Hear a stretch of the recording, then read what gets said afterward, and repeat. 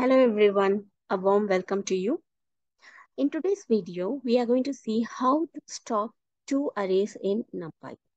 So as you know, in Numpy, the arrays are the object, right? So if two arrays are given, how to stock those arrays or how to combine those two arrays. So we have few functions in Numpy for that.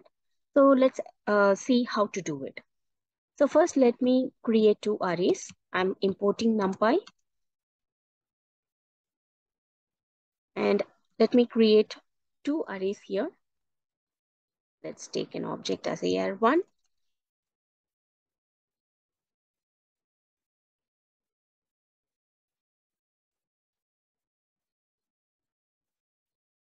And AR2.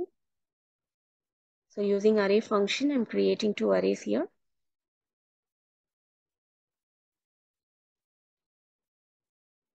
Fine. So here we have AR1 and AR2, two one-dimensional arrays, right? And if I wanted to combine these two arrays, I can use stock function. So first, let me show you how to use stock function for that.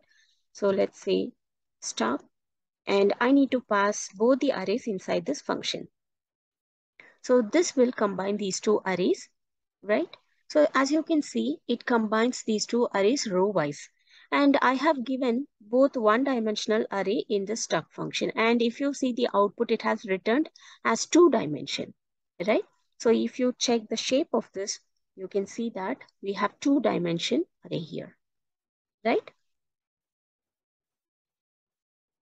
So by default, this function combines row-wise. But let's say if I wanted to combine it column-wise, then still I can use this function. And there is a parameter called access. So I can include this parameter where I can give as 1. So by default, this parameter will take value as 0, which refers to rows. Okay, when access is 0, it refers to rows. And when access is 1, it refers to columns. So here, if I try to combine these two arrays using stock function by giving access as 1, you can see that these two arrays are combined column-wise, right?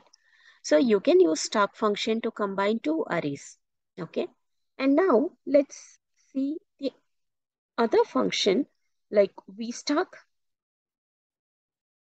So here I'm going to call this Vstack. So Vstack stands for vertical stack, okay? If you wanted to combine two arrays vertically, right? So you can use this Vstack, and let me pass both the arrays inside this function. So here it gives you, again, if you see, both are one-dimensional array and the output which you got is a two-dimensional array, right? So if you check the shape of it, you can see it's 2-dimension, right? So Vstack gives you, it takes two one-dimensional array and gives you a two-dimensional array where it combines them vertically, right? And if you wanted to combine or stack the array horizontally, then we have function for that called Hstack. So again, I'm going to pass both these arrays. And you can see that the two arrays are stacked horizontally, right? And you can see that it's one-dimensional array. So Hstack by default gives you, when it takes two one-dimensional array, it gives you one-dimensional array as the output, right? So these are the difference between stack, Vstack, and Hstack.